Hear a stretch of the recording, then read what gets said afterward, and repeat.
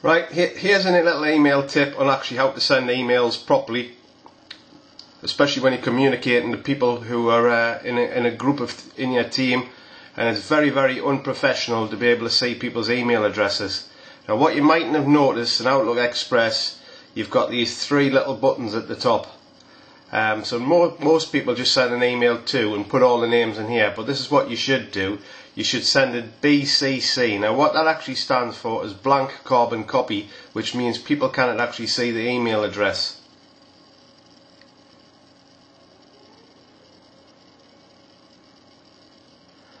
So let's just pick on some names, whatever there. We're sending the top 4 people in my address book. So what you do is you highlight that, and then you click on the blank carbon copy. Highlight that, click on that, highlight that, click there, highlight that, click there. Press OK.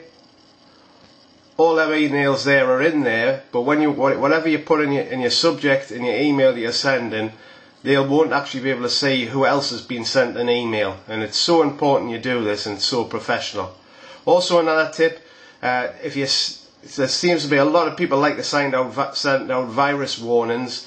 The first tip I should give is get a very good virus protector for your computer, because if your computer dies it's going to cost you a fortune. So make sure you've got the best one you possibly can. It actually might cost a little bit a month to have, but it'll save your computer. And before you I'd rather people don't even send out virus warnings. First, your virus protector should protect your computer anyway, but before you send anything out, you should check in Google to see if it's for true, because most of the things people are forwarded on aren't true, and it's just filling up people's email boxes.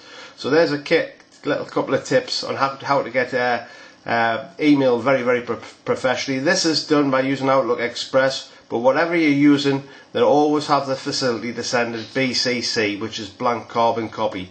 So keep this email YouTube clip when you see it, so when somebody sends you, just explaining how emails should be sent. I had somebody quite recently who's been in IT for 25 years and didn't know this. So not a lot of people do know it, but it is a very professional way to actually send out emails.